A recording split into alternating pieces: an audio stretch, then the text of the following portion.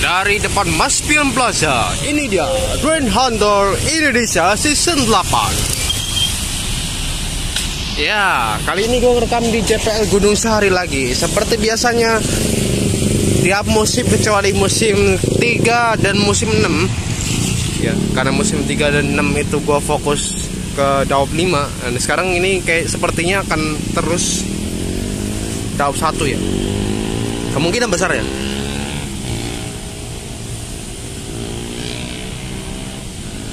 Nah ini mumpung sepi ya, ini sepi banget tuh, lihat tuh. Motor aja bisa ngebut. Jadi mumpung hujan, mumpung belum hujan. Soalnya ini hujannya brutal banget sekalinya hujan ya. Jadi gue ngerekam lagi di sini. Ya. Tapi cuma sampai POK untuk tanggal 1 Januari ya.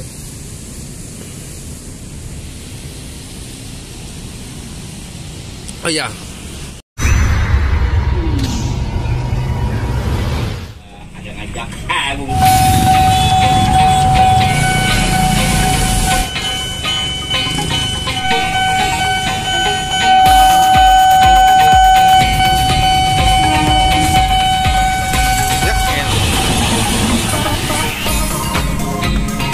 Nanti di sini kepala mulu dapetnya.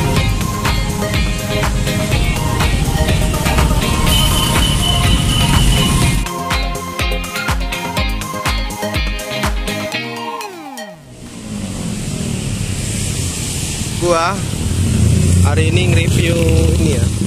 Cuman ada yang agak lain nih, enggak deh.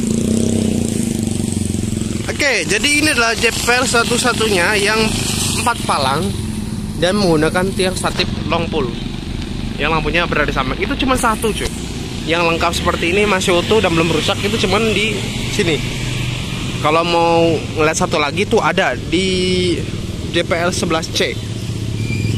Itu juga ada satu ya. Sisanya model biasa. Nah ditambah ini ada lampu Alkmaar yang sekarang sudah LED ya. Dan lu bakal lihat ya seberapa kerennya lampu LED. Tapi sayang ini baiklah ya, nanti mungkin ngerekam di sebelah sono kagak ya. Oke, yuk mari kita lihat. Sebentar lagi nutup. Set.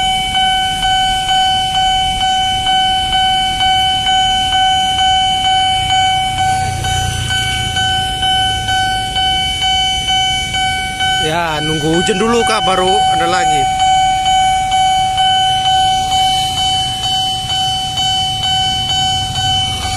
Nah nih kan, seperti gue bilang nih, udah LED.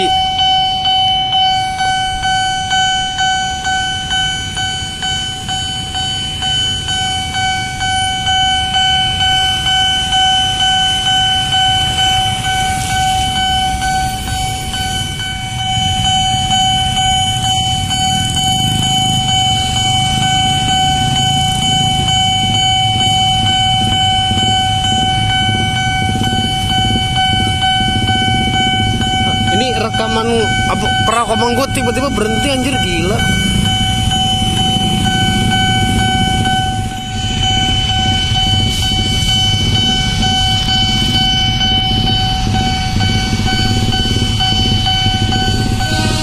Oh dari sono ya, bener lama nutupnya.